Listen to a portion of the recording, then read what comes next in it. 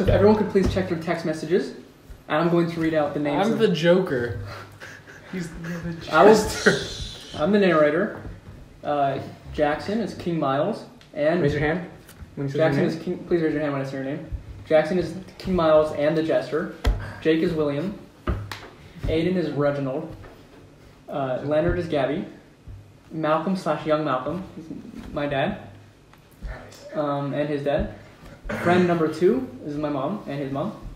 Villager number 1 is Gabby again. Villager number 2 is Aiden again. Yeah? Yeah. Villager number 3 is Jake. Uh-huh. My mom is Lisa and Mark. Lisa is villager number 4. And Lisa is the teacher. And Steve, I'll be Steve. Okay, so Mark is going to be the automated voice. The Kingdom Without Smiles. Written by Jackson, Jake, and Cody. With help from... Okay. Page 1. Exterior, courtyard, day. Extreme close-up of a smiling mouth. We rotate to reveal that the mouth is actually a dirty frown. We slowly pan out from the King Miles' mouth, showing a large crowd of medieval citizens lined up in the courtyard for the annual census. Reginald is walking down the rows of citizens, checking each person for the proper frown parameters by measuring the severity of the frown with his finger. M. Night Shyamalan and the Jester follow behind him. The Jester is taking Polaroid pictures of each citizen after Reginald approves of their frown. Reginald stops at Leonard and glares. Placing his finger upon Leonard's mouth, it is clear that it does not meet the proper parameters. That's not a frown. That's just your resting face. Reginald slaps Leonard across the face. Leonard recovers and attempts to frown harder. Reginald's frown grows as he continues to glare. Sorry, sir. I was looking at a rat. I thought it was cute, sir. I don't see it anymore. Reginald turns around and snaps his fingers. M. Night Shyamalan swiftly approaches Leonard, twirls his fingers, and pulls the rat out from behind Leonard's ear. He twists and snaps the rat's neck. He drops the lifeless body at Leonard's feet. Leonard frowns. Attaboy, that's a good frown. Keep her down. Joker. The Jester snaps a photo of Leonard. We begin zooming out again as Reginald walks down the path, checking every person's frown. Eventually, a big Hollywood-style sign is revealed on the hill in the background. The Kingdom Without Smiles. This is what the sign says. Interior, castle, after the census. King Miles is sitting in his throne room, looking at a wall of pictures of the citizens' frowns. The Jester is taking down each picture from the previous census and replacing them with the newest picture of that citizen. The Jester comes across the picture of William. He goes through his newly snapped pictures, unable to find William's. Just then, the doors to the castle open and Reginald walks in. Your Majesty, you're gonna want to see this. Why would I want to see it? Just tell me. Well, okay, the data from the census just came back. Someone's missing. What? Who? This is also the Jester. Oh. According to my photographs, the man we're looking for is the one who laughs. Then King Miles. William? I thought we shut him down for good last time. Do you want me to organize a search party? My sources say he hasn't left the city. M. Night Shyamalan walks into the castle, and he approaches Reginald and whispers into his ear. My sources say that he's just left the city. What? He left the city? Where is he going? Well, sir, he appears to be headed to Camelot. What? Why is a citizen of my neighborhood / kingdom headed to a place of smiles and weakness? Cuts to exterior neighborhood outskirts day. William is walking through tall grass up a hill. His cat Indy trots along next to him. Both have a resting face. Gee, Indy, we're in for a big adventure now. We gotta get to this new kingdom and figure if the rumors are true. If they really are happy, I need to know. Meow. Plus, if I verify this, I can bring hope back to the Kingdom Without Smiles. I can teach everyone how to be happy. Heck, maybe they can even smile for once. But first, we have a long journey ahead of us. Who knows how far we'll have to go to reach the faraway kingdom of Camelot. They reach the top of the hill. A sign just across the street reads Camelot. We zoom out to show that the Camelot is literally across the street from the Kingdom Without Smiles. Both have quaint neighborhood signs. Hey, Indy, we made it. Let's go, girl. William and Indy run down the hill. Zoom out. Interior castle. King Miles, Reginald, and the Jester watch William Watch William through M. Night Shyamalan's magic orb. They see him run into the entrance of Camelot. Hope? He slams his fist on the armrest.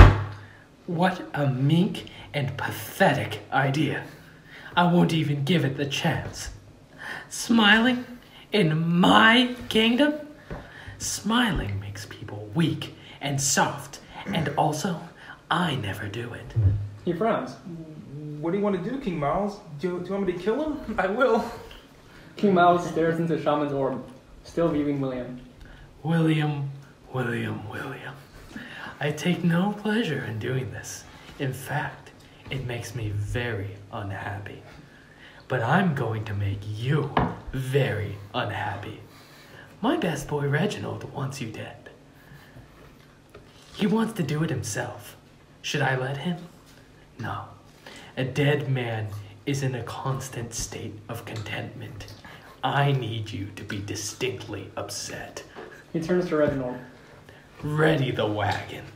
You and I are doing this ourselves. And there's a funny transition card. Woo. Yeah, you can get sound effects too. Exterior, outside the castle. Later, Reginald and the king are in a horse-drawn carriage, ready to depart. A crowd of citizens watches from the courtyard. I'm putting the jester in charge while I'm gone. He's the only one who can take this job seriously. M. Night Shyamalan grunts in confusion and anger. The king turns to M. Night. You, M. Night Shyamalan, will be monitoring William's every movement and reporting it back to me. M. Night Shyamalan nods and grunts in acceptance. Remember, my people, the kingdom without smiles, without its king, is still the Dom without smiles. King Miles walks up the steps into the carriage. Before entering, he turns to the jester. Don't burn down a school while I'm gone. The king enters and Reginald follows behind him, and they ride away in their carriage.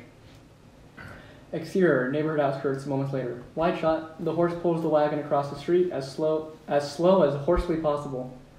Eventually, instead of humanly possible. As slow as horsely possible. Eventually, it enters the Camelot gates. Exterior, Camelot streets. Moments later again. The wagon comes to a stop. King Miles and Reginald step out. King Miles takes a deep breath in through his nose. Wow, smells just like I remember. Rancid, detestable. Shaman, where art William? A quest marker arrow glows up in front of Miles. It points further down the street. As they walk closer, the arrow fades away and a new one pops up further down the street. As they walk, happy things happen. Children run around screaming, couples walking their dogs, etc. Reginald frowns even more. They follow the arrows until King Miles comes to a stop. He turns and looks at the building next to him. His gaze shifts left to the building behind a chain link fence connected to the building. And there's a flashback. Exterior school playground, morning. A young, handsome, and happy Miles, 7, runs across the sponge top. No way. He meets up with a group of buddies. He smacks an ice cream cone out of a young Malcolm's hand. Malcolm laughs. Hey, Miles, you have the craziest sense of humor. Yeah, you're good friends with Malcolm and I, but I don't remember my name. We like you a lot. It's just who I am, I guess. I'm great with people. I have so much fun. Young Miles stops speaking. His eyes latch onto a kid at a table nearby. The kid gets up and walks toward the group of friends. It is young Reginald. He has a frown on his face. Reginald? You're not my friend. You don't live here. I'm leaving. Young Miles turns and begins walking away. You're doing it wrong. Miles stops and turns back to face Reginald. Doing what wrong? Smiling. Snap back to reality. You're doing it wrong. King Miles appears shook. He blinks his eyes twice. What? Doing what wrong? You're supposed to follow the arrows this way. He points forwards. Oh, right. Sorry. Got distracted. They move along. Cut to the Dom without smiles. Exterior, Kingdom House's day. The Jester and M. Night Shyamalan are walking around houses, looking at people. M. Night Shyamalan is carrying his orb, which is watching William. The houses are run down, paint peeling, walls falling apart, etc. Everyone is murmuring to each other. Do you really think he'll bring back hope? Is William strong enough? Are we going to be happy soon? The jester's face gets more and more frustrated as he walks through the murmuring villagers. I do not like this one bit. Nay, everyone is spreading hearsay. I need them to feel dejected, not hopeful and erected. They walk in silence as the jester ponders. Man, I'm starving. This sucks. The jester's eyes light up. Salted earth and certain sadness. Once the king returns, he'll love our madness. Cut to farmland. Has he always run? Yeah, he always runs. Exterior, farm fields, day. Citizens are on their knees, pulling crops out of the ground and tearing them up. The jester watches over them. Blue heart, green thumb. Pain and hunger is sure to come. The citizens all look dejected as they destroy the crops. Cut back to exterior Camelot streets. King Miles and Reginald continue following the arrow to find William. They come to a large gathering of people. A voice behind Miles startles him. Miles, old chap, is that you? Yeah? Who? Old chap? Me? It's been forever, Miles. Malcolm, remember me from grade school? That's King Miles to you. Oh, yeah, King Miles. You run that community across the street now, yeah? King Miles does not respond. Malcolm notices this and changes his tone. Hey, sorry about my energy, yeah? It's probably been a rough day for you today. King Miles exudes perplexion. Just know, despite how you were in the past, we're all here for you today, man. King Miles is taken aback. The past? I thought we were friends. Friends? Man, if that's how you treat your friends, you must run a crazy kingdom. King Miles tilts his head in confusion. The camera zooms intensely into his face and transitions into a flashback. Exterior, school playground, morning. A near repeat of the first flashback plays. A young, handsome, and happy Miles, 7, runs across the sponge top. He meets up with a group of buddies. He smacks an ice cream cone out of young Malcolm's hand. The flashback shifts. Malcolm scowls. Hey, that was my ice cream cone. Why do you always mess with me? Yeah, Malcolm and I don't like it. A real friend wouldn't do something like that. That's just who I am, I guess. I'm great with people. I have so much fun. Young Miles stops speaking. His eyes lash onto an adult walking towards him. It is the teacher. She has a frown on her face. Hey, Teach. What's up? The teacher gets down to young Miles' height. She places a hand on his shoulder. I'm sorry, Miles. There was a food accident. Your parents, they ran out of it. They're dead.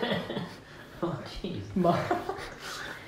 Miles stares at the teacher. He then looks around at the students playing around him. They're all smiling, unaware of the tragic news. What? No! You're wrong! Why is everyone still smiling? Stop it! Stop it! Stop smiling!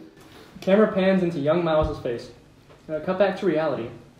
Exterior Camelot streets. Camera zooms away from Miles' face. Oh.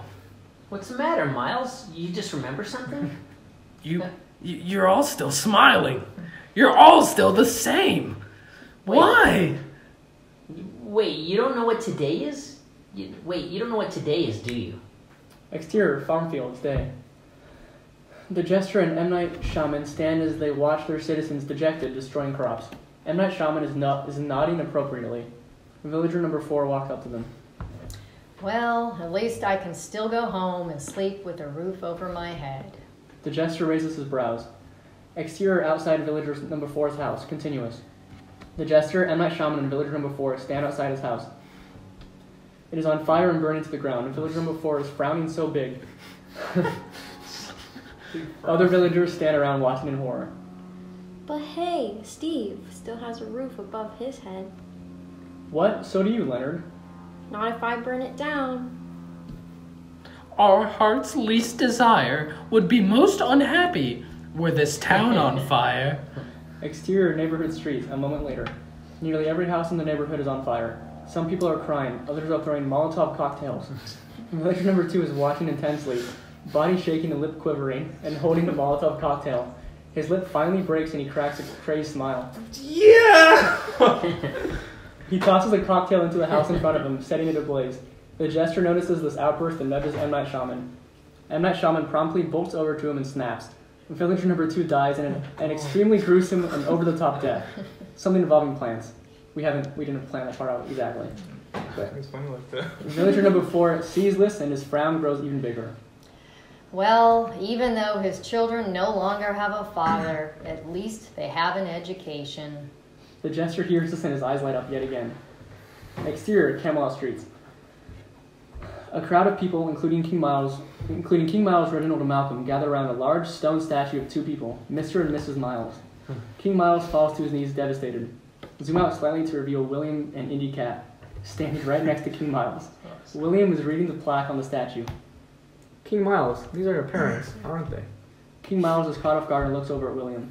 After realizing William is there, he closes his eyes and drops his head in sorrow, solemnly nodding. Sir, your parents' death was a horrible incident that forced you to oppress a small group of poor and hungry people and make them conform to your broken ideology, where smiling is considered unproductive and criminal? You built a statue for them? Me? No. I'm not a statue builder. I am a carpenter. I do carpets. John over there is a statue builder. He does statues. He built this one. See his signature? Malcolm nodded to the signature. But you guys were all smiling the day they died. I thought you didn't care. I thought no one did. What? Are you out of your goddamn gourd? We didn't know. And you ran off before we found out. Your parents were super important to all of us. We celebrate them every year on this day. We celebrate all life that's lost in one way or another. Oh man, what kind of king am I? I should be the jester instead. For all my foolishness. But I can't rhyme so well. So maybe it's for the best. Miles smiles. A tear falls down his cheek. Reginald, I think I have been ruling our kingdom wrong this entire time. State-enforced sadness is no way to live. Well, whatever you'd like to change, my king. I don't need to believe in the kingdom. I've always believed in you. Reginald helps King Miles up, and they look into each other's eyes. They share a kiss. Okay. You guys gonna do it? Yeah. A magic sphere glows up next to them. A check mark appears on it, and an automated voice speaks. You have arrived at William. Auto map will now turn off. Goodbye. The sphere disappears. King Miles wipes away a tear. He turns to William.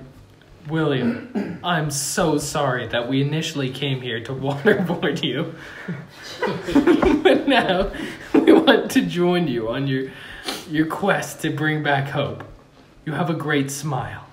I need your help. He pulls Reginald closer to him. We need your help. William smiles and nods his head in agreement. Indy meows in excitement. Exterior, school without smiles, sunset. The frowning villagers set the school ablaze. The children are outside crying. Majority rules. Nothing shall be left, not even the schools. The school is burned for a few moments while everyone stares in silence. Some people are crying, some are staring in fright. Villager number 4 turns to villager number 5, standing next to her. Oh well, children don't enjoy going to school anyways. If anything, this will make our children happier. Then let's send them to school one last time. It's the perfect rhyme. M. Night Shyamalan snaps and all the kids line up. The kids begin rhythmically marching towards the burning building. Villagers watch in distress as the children march. The child in the front takes the first step into the burning building and his shoe catches on fire immediately. Stop! The kid freezes and then pulls his foot back. The fire goes out instantly. The camera whips to reveal King Miles on top of a nearby hill, overlooking the school. He is holding hands with Reginald, and William is standing off to the side, holding Indy. Birds fly above them dramatically. King Miles gets dramatically. King Miles gets on all fours and crawls. What? What word Did you write this? You did.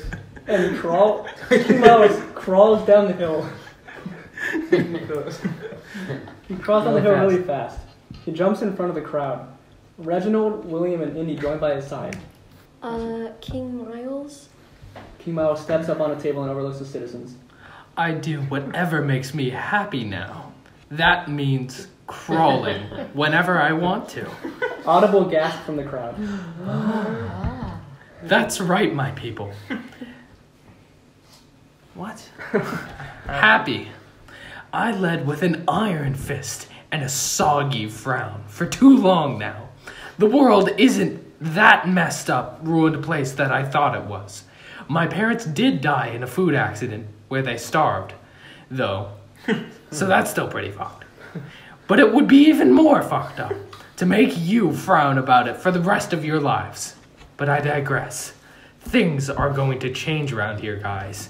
I no longer wish to torture you, or to make you frowny sad time on Saturdays like we used to. I want to be a good leader, but I can't do it by myself. You are my people, but we are all one people. Also, Reginald and I are now in an exclusive couple. I will no longer be looking for a casual relationship. Jester, please terminate my one-night stand account. I cannot wait for our new journey to begin. Perhaps it is good that you burned out everything. It gives us a chance to start fresh, to be reborn from the ashes of our former sadness. But before we continue, I must know if anyone has a problem with this, because we can talk about it in a safe space. I'm here for you guys. Speak up now or forever hold your peace. A growl is heard. Everyone looks around and their eyes land on M. Night Shyamalan, whose body is shaking. He growls again. He takes off his night helmet, revealing a grass/vine head. He is frowning.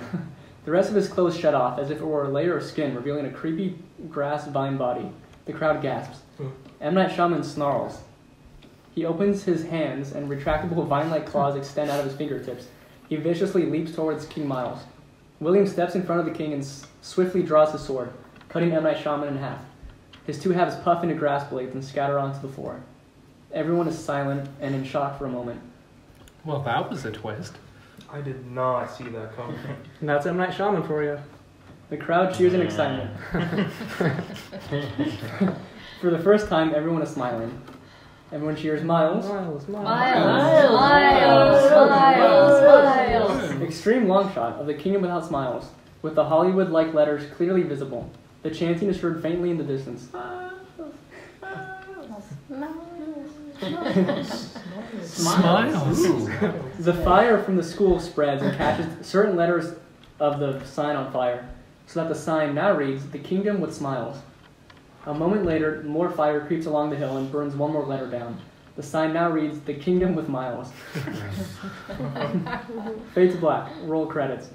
Then there's an after-credit scene. So credits. Fade in. Exterior outside the castle. Day. William is kneeled down in front of King Miles and Reginald on the castle porch. A huge crowd watches in excitement. Miles takes a sword and lightly taps it on William's right shoulder, while Reginald uses his own sword and taps it on William's left shoulder, as if beginning the knighting process.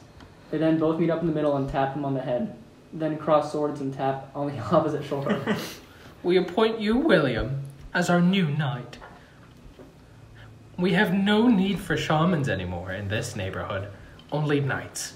We will call you the Good Knight. The crowd cheers as William stands up and turns around to face the crowd. His hands pump in the air. After a few moments, his head turns and looks directly into the camera. Good night. Got him. Good night. Good night. That's Good not- that's night. not- that's not- Damn it all. Good night. Good night. Cut to black.